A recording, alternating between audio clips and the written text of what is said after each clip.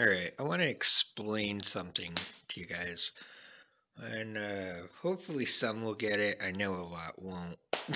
But there's so much bullshit repeated and repeated. And all the fake speed videos where people, speed them up. It's ridiculous. The whole crankcase thing. And we'll get into it in a minute. But it's just kind of funny. These are one speed transmissions. That's the transmission right there. One speed. And I'm going to get to that in a minute too, and why it's laughable when you see these high speed, 60-mile-an-hour videos. It's a joke. And, that's a 49 millimeter iron sleeve. That's a Minarelli, and that's an MS460. Okay? Now, the difference is, that little motor has some torque to it when you get it up going and rolling and whatnot, but it's from, say, 1/3 to 2/3 its power band, whatever it can do. You got a whopping like 3 horsepower out of one of those, okay? And you need a bigger sprocket because that's all it can really handle. Yeah, I mean, maybe a 40 tooth or a 38's really pushing it. You're gonna have to get it up going. Anything else on like a 26-inch wheel, it's not gonna do it. You got a minarelli here, and those will start out on like a 36, 38 tooth sprocket. After that, you start killing them out of the gate. They have no low end power, and they have mid to high power RPM wise. They have no torque to them. The reason is they go on a transmission, a CVT transmission, all right? Just like the 139cc bike I have. Then you got one of the saw builds. Now these have a ton of low-end mid-range power, all right? They will pull something super small right out of the gate and run it, all right? Now here's the difference. You got this one right here, which is all low-end porting. It's designed that way. The most you're going to get out of that is maybe 7K RPM. That's it. You got a Minarelli here. The most you're going to get out of that of functional RPM, we're not talking about the idiots that can't set a clutch where it goes up to 14K and smokes the clutch. We're not talking about them. When you get one hooked and it goes, it's about 12K max, okay? And then you got a saw build, which is running about 10K driving something that's small. And 28 tooth and a 30 tooth is not unrealistic for that. And then a Minarelli, like I already said, and that one, okay? Now, here's the foolish thing I hear all the time. You could get a 28 tooth on that, and that'll haul ass. It really will. But getting it on there and getting it up to speed is going to take a ton of distance, okay? You have no hopes on that of going over 42 miles an hour. There's no hopes. This one, like the max speed you're going to get is 50, okay? And on this one, the max speed you're going to get is about 50, okay? Now there is other, downhill, all that, blah, blah, blah.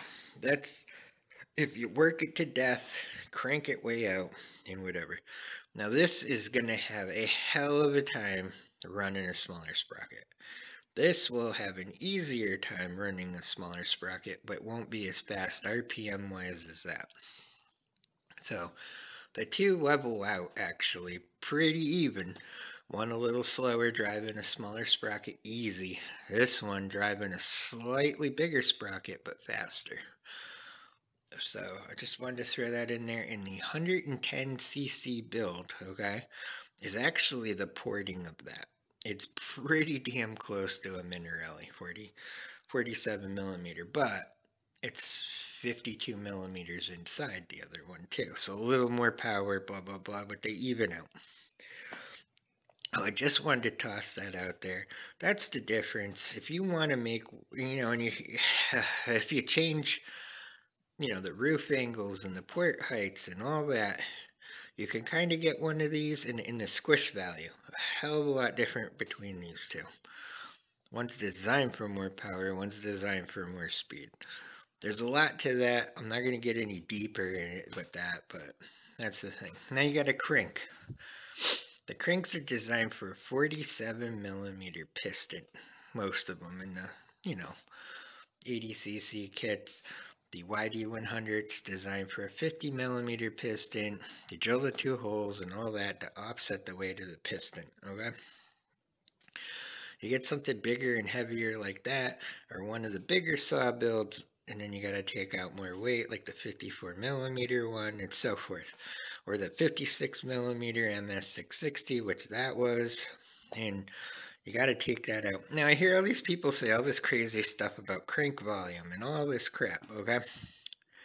What you have to realize is when you're pulling a 56 millimeter piston up, the crankcase volume that's in one of these, it's not designed for that period. It's designed for a 52 millimeter piston.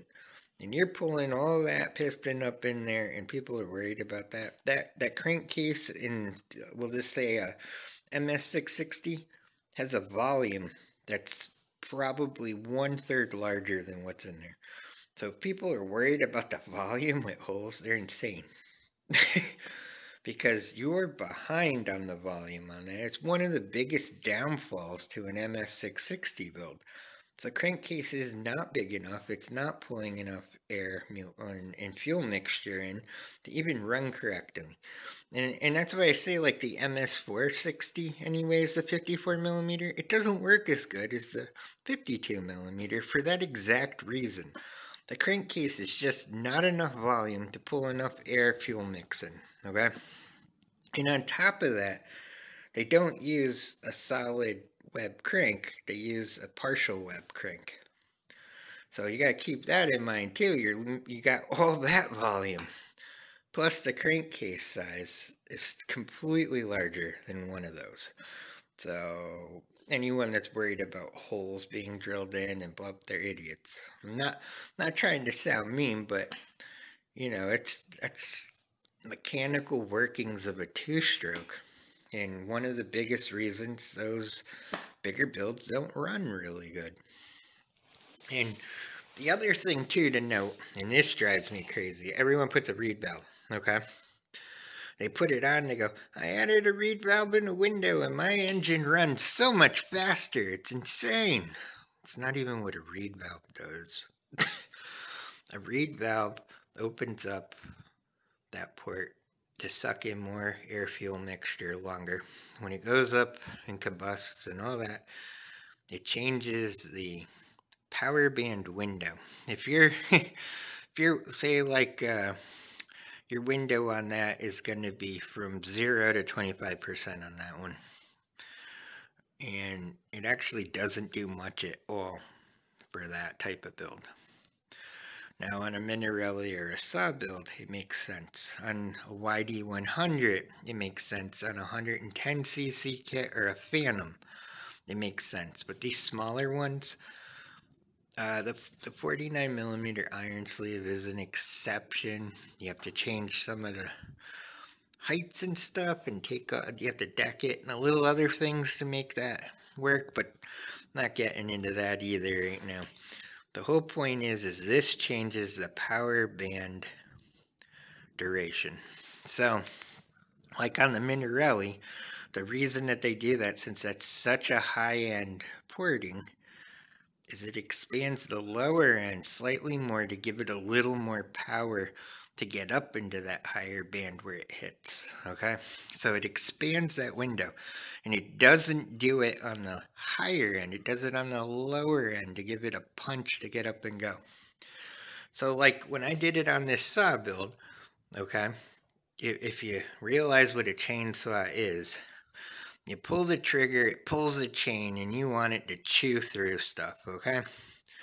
So you get it up going, 50%, 75%. This thing has a chain with massive freaking torque to it chewing through a log, okay? And that's how a chainsaw, is ported for that reason. It's got a lot of torque, and that's why it can pull a smaller sprocket out of the gate. and when it's in its higher duration. So this actually expands that power band range. So by doing that, what it is now you're at like 1/3 to 75%. So you gave it a little more kick out of the gate to get going and power all this. So that's what that does. It gives you an out of the gate power boost a little bit shorter instead of up a little more when it gets going. So why dirt bikes and stuff started using these. Gives them a little more power out of the gate, gets them up to speed to where they would run. You actually lose a little bit of the top end because of that. So let's keep that in mind. I mean, a lot of people don't get that.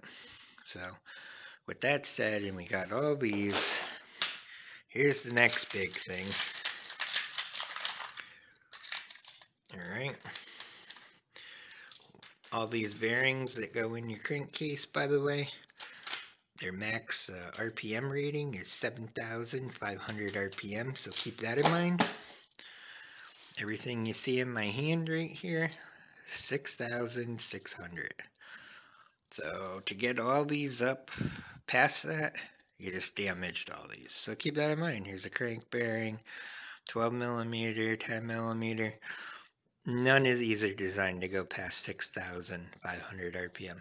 You start deforming them, and then they chew in, and they turn into shrapnel, and your piston and your jug goes.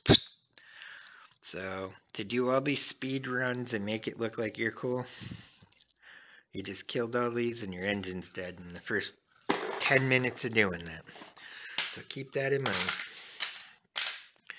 But yeah, none of these are designed to go past 7,500, and none of those are designed to go past 6,500. Alright? So, with all that said, and all that, and we explained, this one goes slightly slower in RPM, can drive a smaller sprocket. This one goes really fast, but has to drive a slightly bigger sprocket. And this one, unless you do some serious modifications to it, you know, maybe a 38, 42, somewhere's in there. After that, you gotta be going downhill, pedal your brains out to even get anything out of that. So, just saying. But that is a 49 millimeter one. You can do some stuff to it and get it going. But you gotta, you know, I don't know.